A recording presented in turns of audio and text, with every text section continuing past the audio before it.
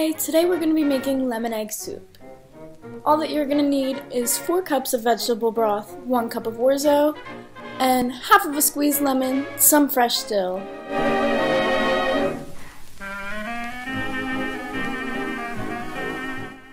Two large eggs. Alright, let's get started. The first thing you are going to want to do is grab a pan and your mixing cup. And get ready to put your pan on the stove.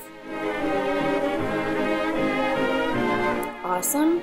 Turn the stove on to about high and add all the cups of broth into that.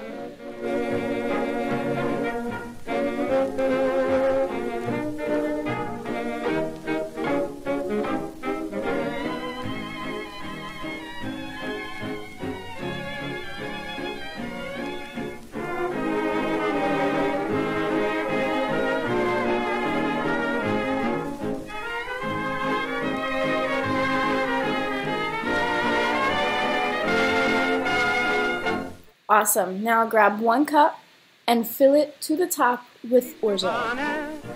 With all the frills upon it, you'll be the grandest lady. Wonderful. When you're ready, add that cup into the pot.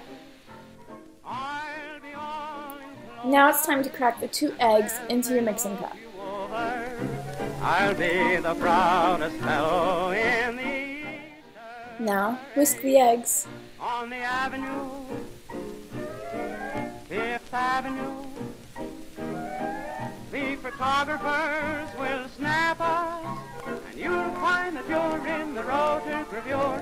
Oh, I could write a sonnet about your Easter. Alright, mix everything in that pot together. Make sure it's all boiling.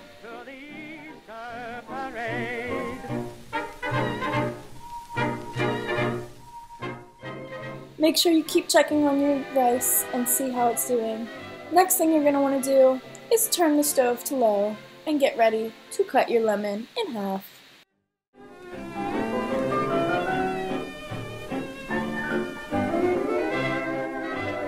Now take your favorite half and squeeze the lemon. You can use a juicer if you want like we do, or you can just squeeze it.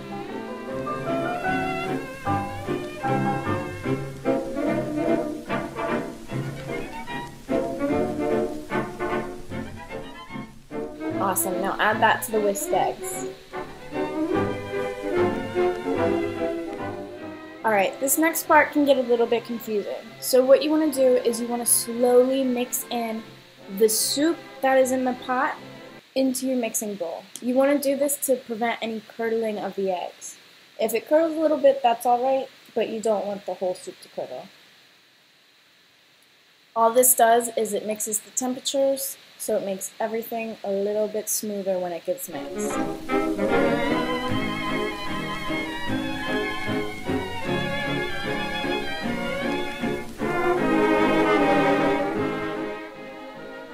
Alright, once it's sort of mixed and the pot is not as hot, get ready to mix it all together into the pot. And now it's time to grab your dill. Alright, so pull apart your dill. If you want, you can add any other spices and seasonings, but we only like dill here. So just pick it apart, and whatever amount you think is enough to mix into your soup, that is what you're going to mix in.